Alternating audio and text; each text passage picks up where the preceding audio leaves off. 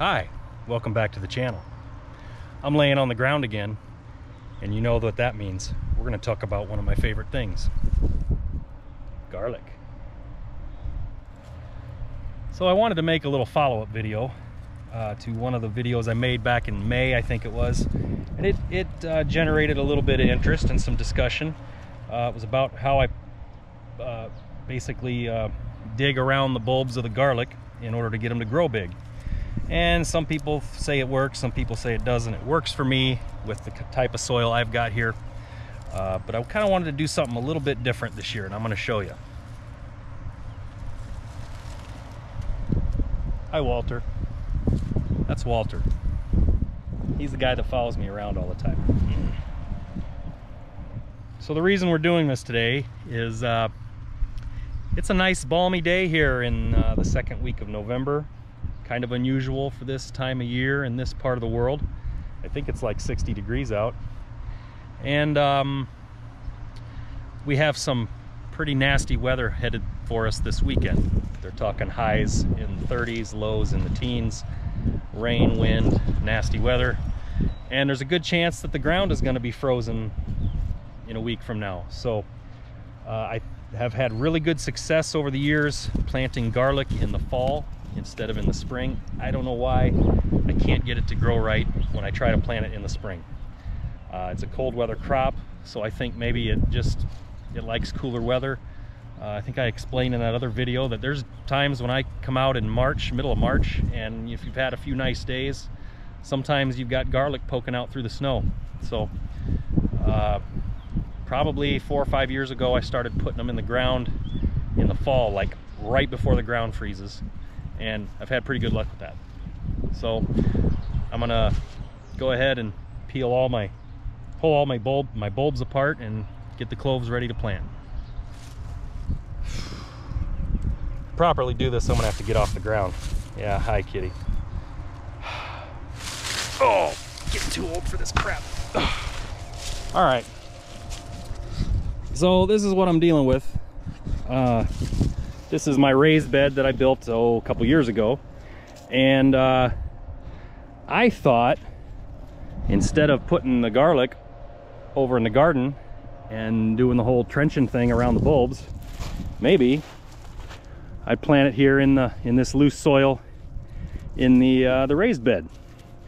And what I've got here is it's about half dirt and half a piece of wood, stuff off the floor of the barn and the chicken coop and stuff, but it's been marinating out in the weather for about a year, so I don't think it's going to cause me any problems. Yeah, hey kitty.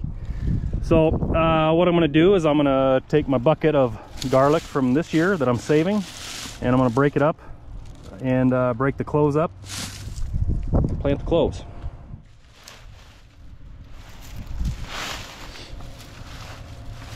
So what I'm going to do is I'm going to select for the largest bulbs, which there's actually not a lot in here that are very big. We used a bunch of them up in the kitchen this year. Probably that one, I think maybe.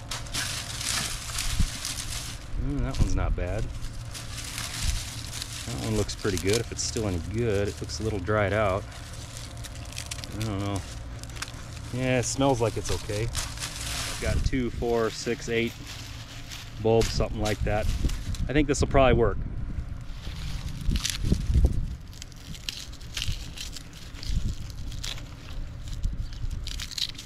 And you know, you just break them apart just like you do in the kitchen. Oh!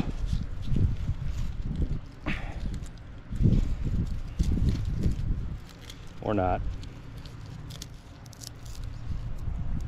Some of them are a little dried out, but that's okay.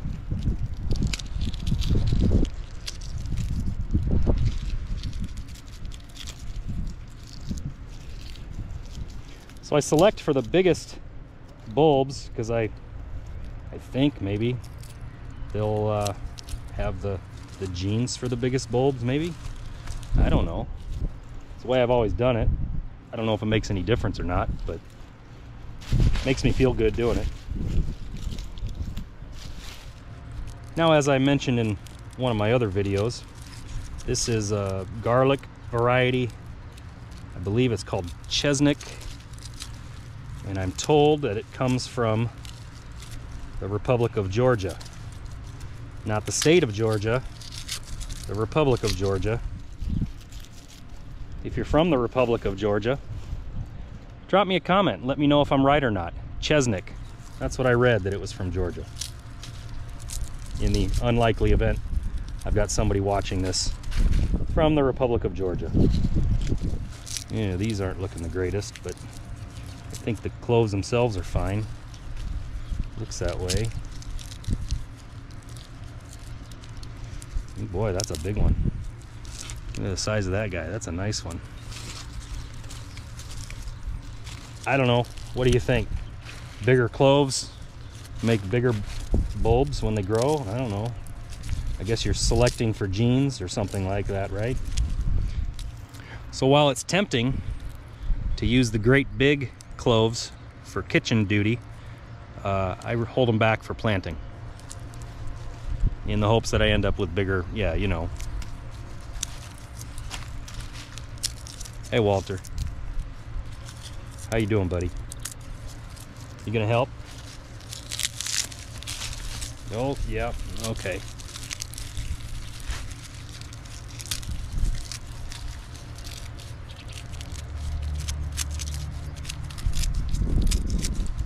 All right, here's all my cloves, and I'm going to just unceremoniously put them down in here. You put the root side down,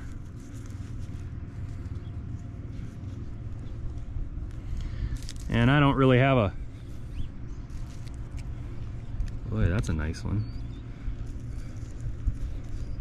I don't really have a set method for how I'm going to do this.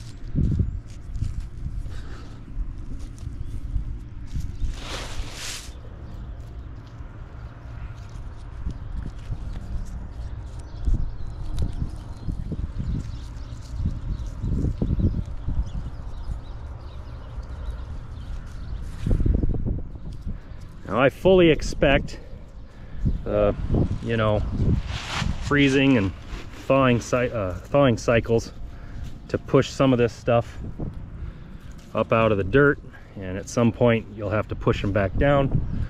That's pretty normal. Yeah, I do that even when I put them in the I do that even when I put them in the ground in the garden. Now I'm gonna have them in the box here, and we'll just kind of see. Ooh, I think I did that one upside down. Oh. We'll put them in the box here this year and see how this goes. I'm still assuming that the freezing and thawing is gonna eject them out of the ground a little bit. That's okay. You can come back in the spring and push them down before they start growing.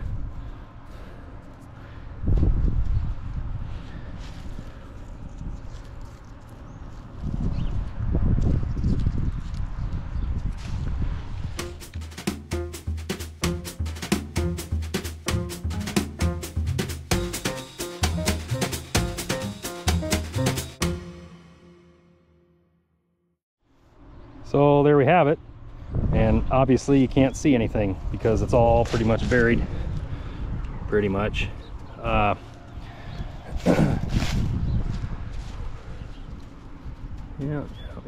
all right. I'm not all that concerned about it because I'm sure they're going to eject out of the ground a little bit before they start sprouting. All right, well, so I know even in the mulch here you can see the wood chips and stuff that was part of the chicken coop bedding, and anybody that has ever used chicken coop bedding as fertilizer knows that it's too hot straight out of the coop. This stuff has been sitting in the pile for the better part of a year, and then in here all through the summer after that. I'd say this stuff's a year old at least, and by next spring it'll be a year and a half. That's plenty of time for it to mellow out a little bit, so to speak. So the problem with chicken coop bedding is it's full of ammonia, and it's pretty hot stuff. It just, plants don't like it. It'll kill plants. So we'll see how it works. I'm sure it'll be fine, but I've never done this before. I'm sure there's people all over the place that plant their garlic in raised beds, so I don't think I'm breaking new ground here, but it is something new for me I'm experimenting with. So I guess if you want to find out if it works, you're gonna have to subscribe, or just come back next spring, you know, whatever. So that's all I got for you. Thanks for stopping by. See ya.